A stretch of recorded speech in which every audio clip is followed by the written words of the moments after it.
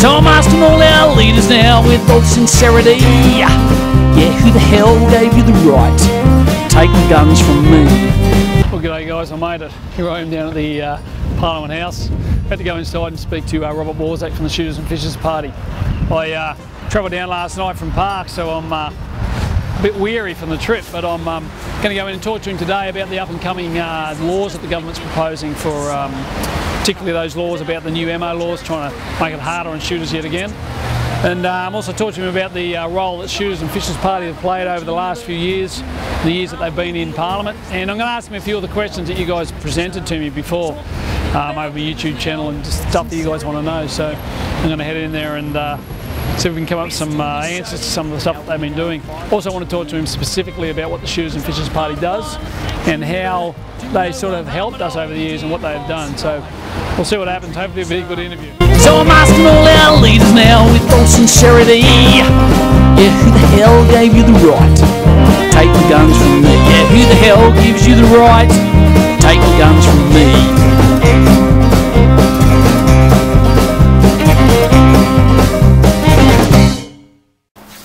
G'day, so here we are. We're at the Parliament House. I'm just about to speak to Robert Borsak from the Shooters and Fishers Party.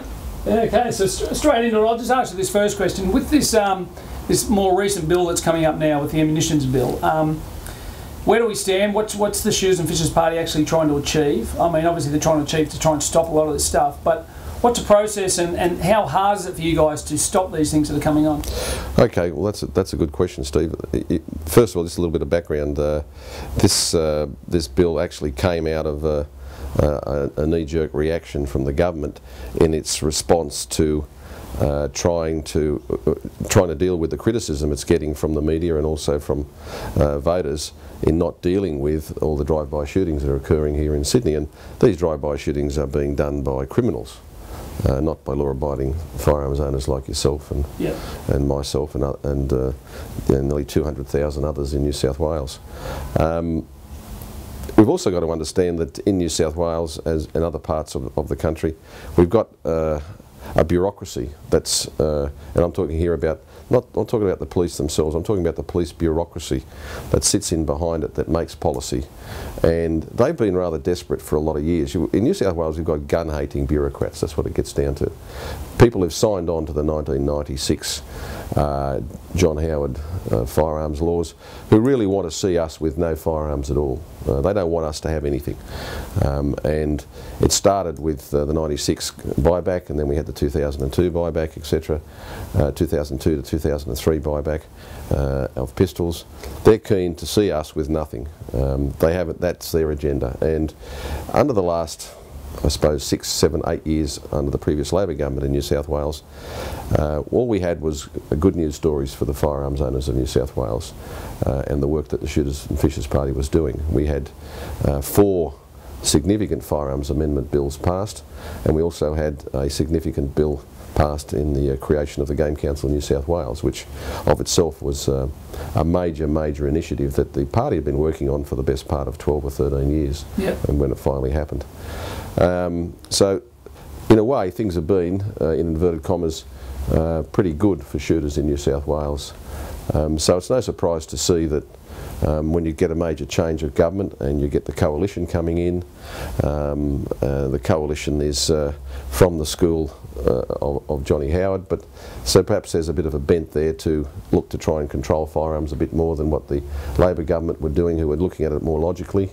But I believe that they've been in turn misled by the police bureaucracy into thinking that, and badly advised into thinking that if they could just do something with ammunition, and I'm sure they were getting other advice too from the police bureaucracy that would have been a lot more draconian than what we've seen, that they would like to implement,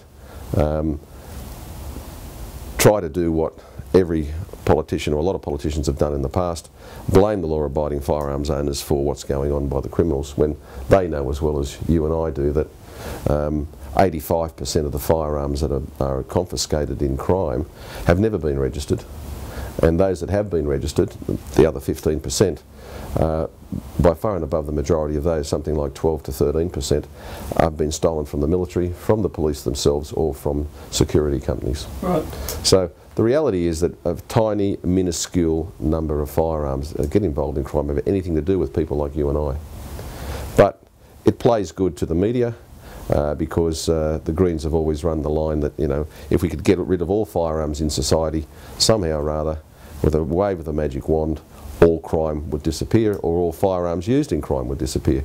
Now, you and I both know that that's rubbish, because as far as they're concerned, that they've got a different agenda, and their agenda is a political change agenda, and any society that doesn't have the right or to use and own firearms as part of the citizenry's rights is a society that basically doesn't have any freedoms at all. And you'll see the freedom of speech disappear, and gradually things will get wound up. You're already seeing that happen in Canberra now, where the Greens are now pushing for tighter controls on the media. Say some of the viewers don't actually understand or don't know about the law. What is the law they're actually trying to bring in? How does it affect us? The law they're talking about bringing in is there'll be a requirement for you to prove that you have a firearm of a particular calibre registered to you when you go to purchase the ammunition. And in New South Wales, what that means is, because as you know, your licence in New South Wales has your categories on it, on the back of it, and it doesn't have your address on it. Yeah. So, and there's a good reason for that, because there is a need to have a separation from the public and the potential of the public getting access to your information, yes, i.e. where you live and where you store your firearms, and what firearms you actually own. Yeah. Now what they're saying is you will have to take evidence of that firearm that you own, i.e. your registration certificate, because that's the only evidence you've got, yep, and say it was a 243 or a 270. You want to go to the shop, to the gun shop, to buy 270 ammunition, you will have to prove that you have a 270 registered to you. It fails every test of what they're pretending that it should be trying to help control. So it's bad law. Yes. It's bad law, and it shouldn't be done. Yeah. And this is what we've been telling them. And this is what, to everyone's credit in the last 3 weeks in New South Wales, or everyone that's participated in the process, has been telling all the members, especially the National Party's members in this state, that this is rubbish, and that if they don't fix it and forget it and drop it, they will pay for it at the next election. Sure. And the Shooters and Fishers Party will make sure they pay for it. Yes. Because we will campaign in lower house seats in the next election. We will put Shooters and Fishers Party candidates into lower house seats, and we will recommend votes to the Labor Party. Sure. Okay? That's what we'll do politically. We'll have to do it. We won't have any choice. Yeah. If this government wants to set itself up as the enemies of shooters and fishers in this state, then it's the Shooters and Fishers Party's job to protect its constituents. Yeah. It's our job. We don't have any choice. I think it's also important for shooters and fishers to know that we have been very, very successful in terms of particularly our last two campaigns. From a 2003 voting base, we increased our vote in 2007 by nearly 40%, and in the 2011 election, the one that just passed, where Robert Brown got re-elected, we increased it again by another 40%. That's great. So in the last two terms, we've basically nearly doubled, over 98% increase in our vote. So how much more do we need for the next election to get 2 extra seats in rather than one? Well, the interesting thing is, and this is where the education needs to come in, people need to understand, the people that want to vote for us need to understand that there are many false gods. And by saying that, I'm talking about, in the last election, there were basically 3 other organisations competing for our voter base. Yep. You had Pauline Hanson. Yep. You had the Fishing Party, and you had the Outdoor Recreation Party. Now, those 3 parties took about 185,000 primary votes. Sure. Right? Now, I wouldn't say for one moment that we would have got all those votes, but we could have probably justified or looked to get probably 1/2 to 3/4 of those votes, especially with the way our vote had increased. And even with Hanson there, we outpolled her 2 to 1. Yep. Okay? Easy. she's a waste of space. Sure. But put that aside, it's important to understand that those votes under the electoral system being run in New South Wales were wasted. Okay. Okay, so if we had got a half or a third of that vote, we would have put another second person up. And that's what we need for the next election. And that's what we need for the next election. But the next election too, what we will do, as I suggested earlier, is we will also run in lower house seats. Yeah. And we'll start to do a lot more of that. And we will target the lower house seats that we're going to run in. And the seats we will target will be the seats of the government that are their most marginal seats. Sure. Because we now have to start doing what the more traditional political parties do, and that is start to participate in the lower house. Yeah. All right, well, just in wrapping this conversation up, I really appreciate your time and everything today. The most common question I get, which you probably get all the time, and it's probably one of those questions that it's impossible from the 96 buyback and everything. People keep saying to me, when are we going to get our semi-autos back? And like me, for instance, very few other people in New South Wales who has a job in contract shooting. I suppose people would consider me to be one of the lucky ones, if you can say that. But it's part of my job as a contract shooter, so I've been able to get the D-class licence. But the majority of people, especially people in the city, have zero chance. But people keep asking me, when are we going to get our semi-autos back? So what is the front on that? Is there any chance of that? What's the long-term thing for that, or short-term? Well, I think you're addressing a sort of the ascent of Mount Everest. Yeah.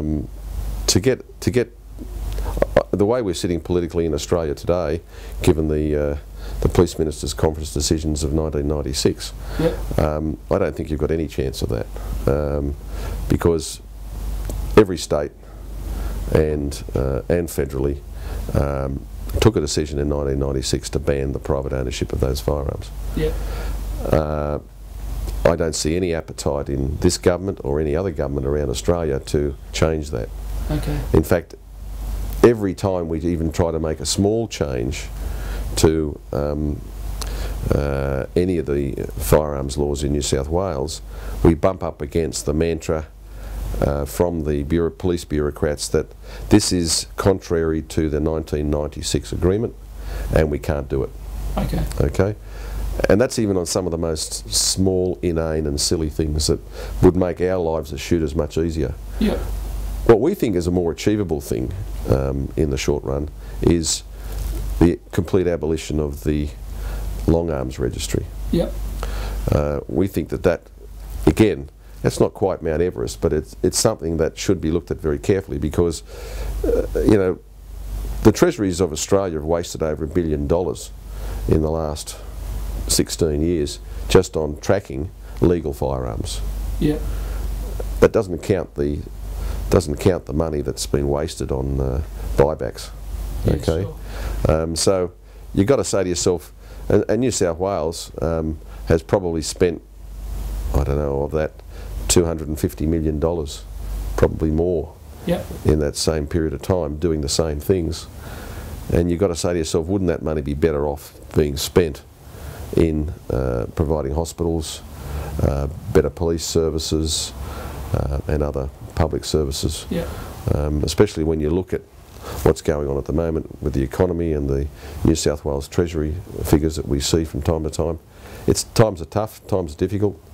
That money would be better spent putting into frontline services for the real things that are important, rather than trying to treat people like you and I as criminals in waiting, or trying to use the law to entrap us into making a mistake, because the law, the way it's written now, is basically, I refer to it as glad wrap.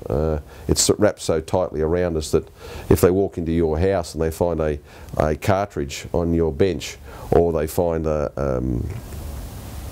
if you're doing reloading, for example, they find a tin of powder that hasn't been locked away, you've breached the law. Then you lose your licence for 10 years or something. And you lose your licence, yeah.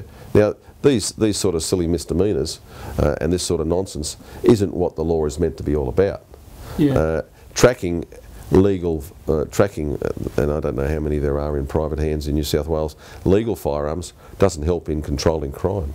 No. As I mentioned earlier, the statistics just don't show that. The reality is that the police know it, and police intelligence knows it, that by 85%, maybe 90% of illegal firearms, and you're talking mostly pistols and ammunition, are smuggled into Australia and come through our porous borders. Sure. And I'm not just talking about the borders between New South Wales and Queensland. Yeah. I'm talking about the total of Australia. Well, with that registration, do you consider that's an achievable thing? I think in the long run it is achievable. Yeah. Because I think ultimately what will happen in society is that they will realise that, society in general will realise that tracking legal firearms really only has one purpose. And that one purpose is the ultimate confiscation of all firearms. Sure. The only reason you want to know where they all are is that when the political opportunity comes along, you can grab them all. Sure. There's no other reason for that. Yeah. There is no purpose to it otherwise. This is the reason they set it all up in 1996. This is the fundamental purpose for having registration.